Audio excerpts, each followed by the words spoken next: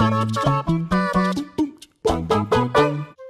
be polite, video game preservation is an absolute dumpster fire. Unlike other mediums where works of art, and video games are art, damn it, are well preserved and will probably outlive everyone watching this, unless you've figured out something I don't know, game releases aren't quite so lucky. It doesn't matter whether it's a critical darling that sold like gangbusters or a forgettable bargain bin piece of trash nobody remembers anyway, any game can find itself on the chopping block and no longer able to be acquired by, let's say, conventional means. That goes double for online-only games as well, whose servers can be shut off at a moment's notice. This sucks no matter which title it happens to, but it doubly stings when a great release is suddenly pulled, leaving it locked behind overpriced second-hand shop shelves. I'm Josh from WhatCulture.com, and these are 9 more amazing video games you actually can't play anymore.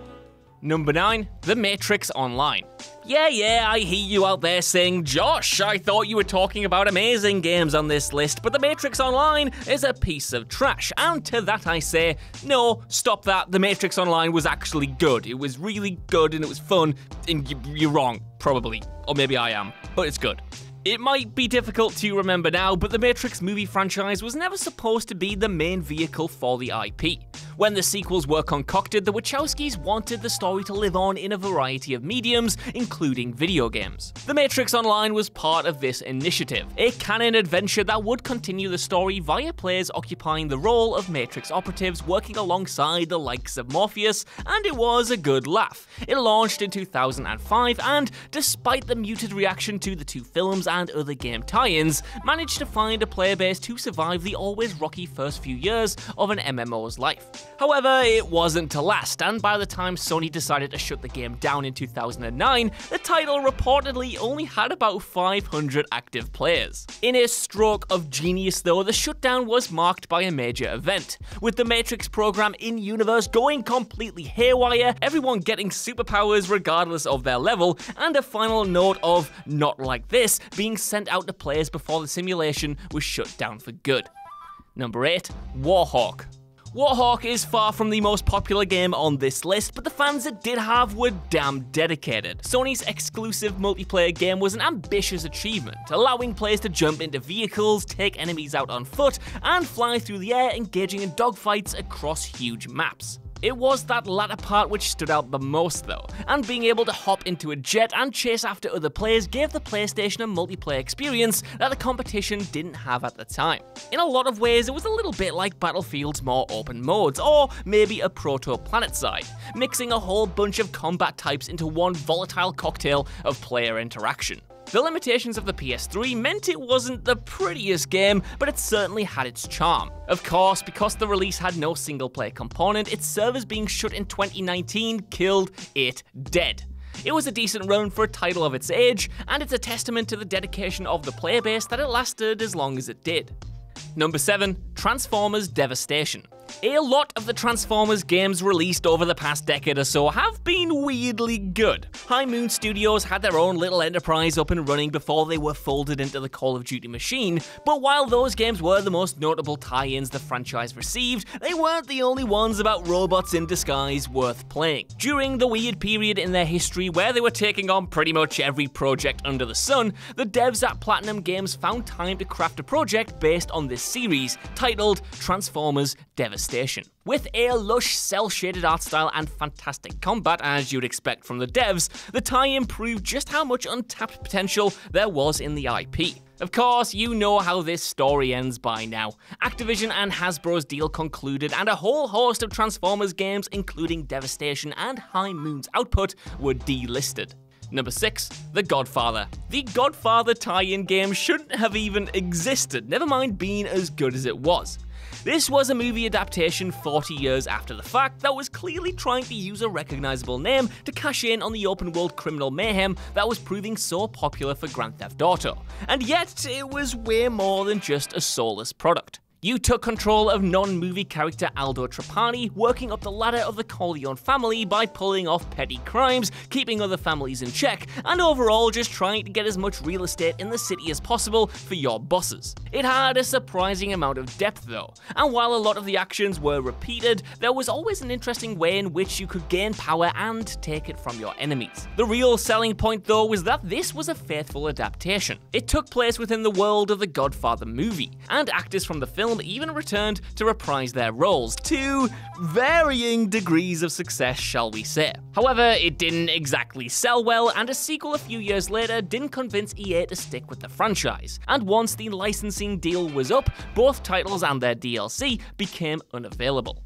Number 5. Battlefield 1942. Even though Battlefield is a household name now, it took a good while before the series reached Call of Duty levels of popularity. Before Bad Company introduced console players like me to the shooter series properly, DICE's brainchild dominated the PC space, giving players an all-out war experience unlike anything else. It was Battlefield 1942 that really first highlighted just what the series was capable of though. Launching in 2002, the World War II shooter took conflicts from across that period and used them as the backdrop for huge multiplayer battles between 64 soldiers. In a lot of ways, it was essentially the same game that DICE is still making today, and that led to a huge following at the time, and it even received a console sequel / reimagining years later in Battlefield 1943.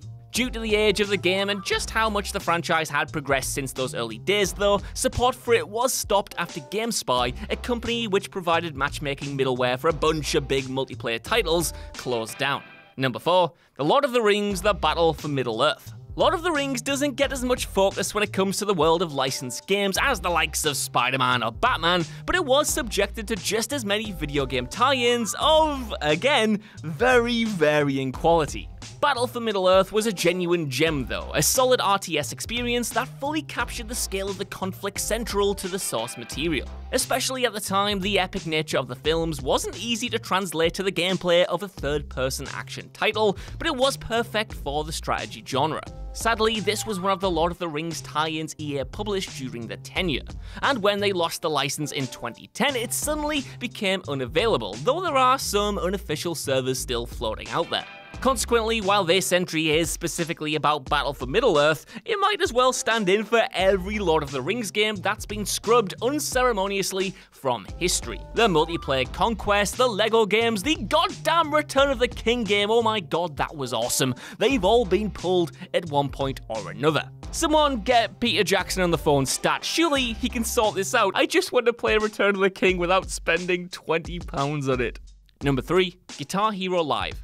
When the new generation came around in 2013, the big publishers all dusted off legacy series they drove into the ground a few months prior to try and inject some new life into them.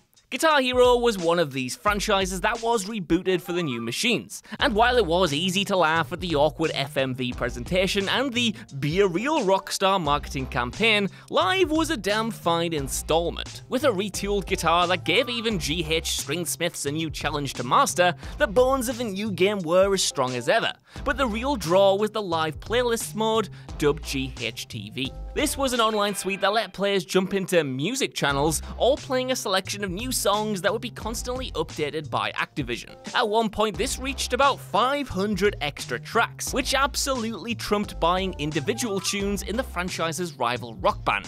But sadly, this would hurt the game in the long run. Guitar Hero Live didn't sell well, and Activision shut off the online servers in 2018, suddenly making those 500 tracks instantly inaccessible. You can still pick up the game today and play the regular 42 songs, but the real experience will forever be lost.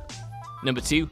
Marvel vs. Capcom 2. The Marvel vs. Capcom games, before the surprisingly feature-sparse sequels came along anyway, are proof that any mad crossover can actually work as long as there's a good game to support it. Where Mortal Kombat vs. DC Universe failed to properly sell players on why they'd want a game where Superman beats the snot out of Scorpion, fans quickly took to Capcom's Fighter and it became a fan favourite on the fighting circuit. The second game is arguably the peak of the entire franchise though, boasting a great roster, gorgeous visual style and tight, spectacular combat. Sadly, playing that version today is complicated at best and impossible at worst. That's because for a while, Capcom actually did a pretty good job porting the game over to new consoles. The publisher has released versions on everything from the PS3 to iOS, which isn't too shabby for a game that came out in 2000. Sadly, in 2013, Capcom and Marvel Comics' licensing agreement came to an end, and MVC2 was caught in the crossfire, leaving it unavailable on a whole bunch of consoles and Steam.